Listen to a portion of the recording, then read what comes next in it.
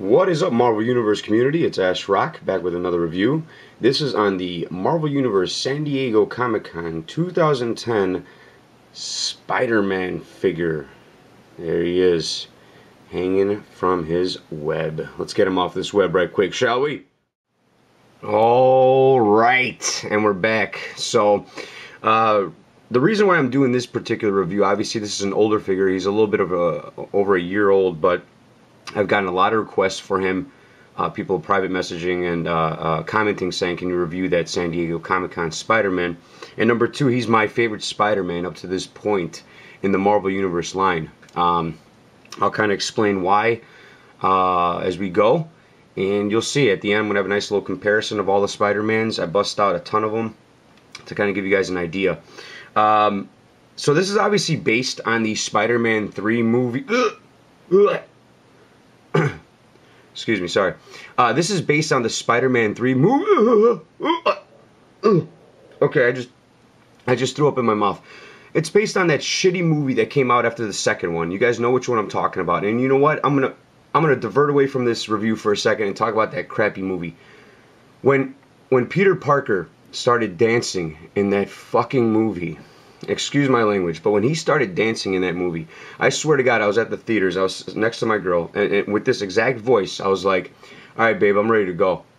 And she's like, what do you mean? I'm like, he's dancing, babe. It's time to go. She's like, well, the movie's not over. I'm like, it was over about 15 seconds ago when he started dancing. That movie was such dog shit. I mean, just as bad as X3.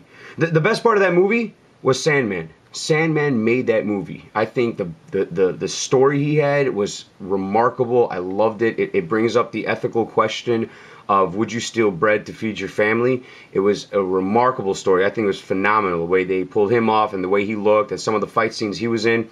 And you know, like he's a fugitive. And God, I completely diverted away from this review, but yeah, that movie was real dog shit and it never really existed to me. Okay, so there you go. But anyways, so. This Spider-Man. So let's start off obviously with paint apps. He is got a lot of detail, man. A lot.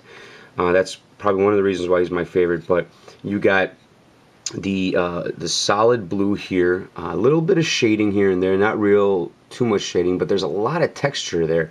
If you could ignore this 2010 logo. I hate when they put this shit right there. It's really stupid.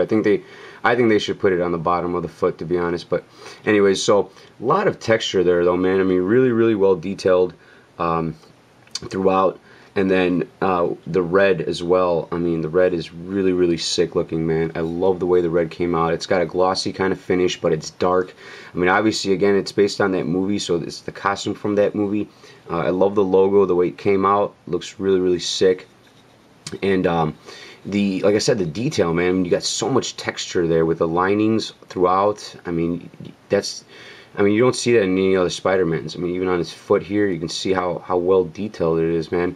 They put a lot of work on this figure, you can tell. And then the face, I mean, look at that face, dude. That is really cool. I'm loving the face. Again, the white just came out perfect, man, perfect. It looks really cool, so I'm loving it. And then again, you got the logo back here. This one's red, whereas on the front it's black, but it makes sense having all this blue here to have it red. So for paint applications, I give them a complete 5 out of 5. This thing is, in my opinion, just sick looking, dude. I mean, it just looks phenomenal. The way they pulled it off is really neat. Now, let's talk about articulation. Now, this is probably number 2 reason why, or maybe actually number 1 really why I like this figure so much. This is the first Spider-Man that you got that has this much articulation up to this point. But you got the ball joint up here on the head. You got the ball joint shoulders, upper bicep, single jointed elbows, and here's what blows my fucking mind. You got the wrist articulation, the pivot. So a lot of you guys that have the Doctor Strange one have seen that, but this was the first figure. This one and the San Diego Comic-Con Captain America that came out at the same time as well. So you got the wrist articulation, which I think, man, in any Spider-Man needs to have that. I mean, you seriously, like, from now on, they have to give the Spider-Mans this articulation. It is so cool, the possibilities, you know what I mean? It's really unique, and I love it. and he likes to rock and roll all night and party every day. What? I'm retarded. Okay, so then you got the upper ab crunch here. There's no waist articulation. That's the only thing really missing from this figure. One of the only things. This was the first Spider-Man that gave you the upper thigh articulation with the ball joint as well. So that's really, really, really cool. Double jointed knees, and then the foot rotates all the way around. The only thing missing from the foot, I wish it would have the extra pivot, kind of like the newer figures do, like the Cable and some of the other newer figures. But I think the Strange one as well. So the up and down it's actually pretty good. It's actually pretty good. I had to kind of break it down, but it's actually really neat. So digging that. So for articulation, man, based on the fact that this is a year old, I give it a 5 out of 5. I think they did such a kick-ass job with the articulation, and that's, like I said, one of the reasons why I got this figure or enjoyed this figure so much. I was going to get it regardless because I'm a collecting whore, if you will. Now, final score is going to be as you can guess, a complete 5 out of 5. This to me is the perfect Spider-Man. Again, it's based on that crappy movie. This is probably the only good thing that came out of that damn movie, but they did such a sick job, man. The folks at MU, they put in some work on this one, definitely, and you can tell it paid off too. So the accurate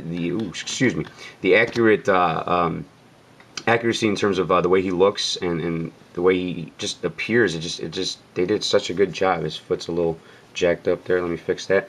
So yeah, now in terms of buying him, I mean, he's going to be a bit expensive. If you find him online, you could find a used one maybe for like 10-15 bucks. New ones usually run between $30 to $50 depending.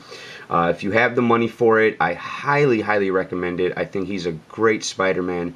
As you saw in the beginning, with the posable, like coming down with the web. This is the web he comes with. I'm not a big fan of gimmicky weapons like the Iron Man weapons. I usually just throw those out, you know, those little blasty things. I just leave them in the plastic and throw them in the garbage. But this one's really cool. It's got a suction cup, so you could place it up on some kind of glass or a ceiling. And then with this thing here, it wraps around. It does go onto his hand. It really does. But it's difficult to get on his hand. So what you have to do is you have to literally pop off the hand and then kind of, you know what I mean, kind of put it in there like that. And then put the hand in. I'm not going to do it right now. I'm kind of fidgety. I just had like 2 cups of coffee trying to freaking wake up. So, well, I'll do it. Screw it. And then you just place, Jesus Christ. Okay. And Shazam. So there you go. And then you could like hang him off the ceilings and stuff and have him swinging around like a little Spider-Man would. So you got other Spider-Mans, like I said. You got the Spider-Man 2099. I think is a sick figure. A little more articulation than the other ones. You have the bicep and stuff like that, and the paint detail on this one's remarkable. You got the black suited Spider-Man. Really cool Spider-Man as well.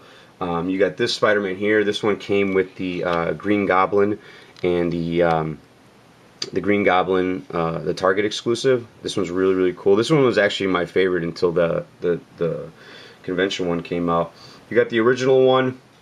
That's the original one there from the first wave. He also comes with the Spider-Man and Amazing Friends. It's basically the same figure. Then there's a dark variant to him. Then there's the number 32 in the Marvel Universe line. You got the Scarlet Spider, who's not really Spider-Man. It's Ben Reilly, but he's a sick figure. And then you got the Iron Spider-Man.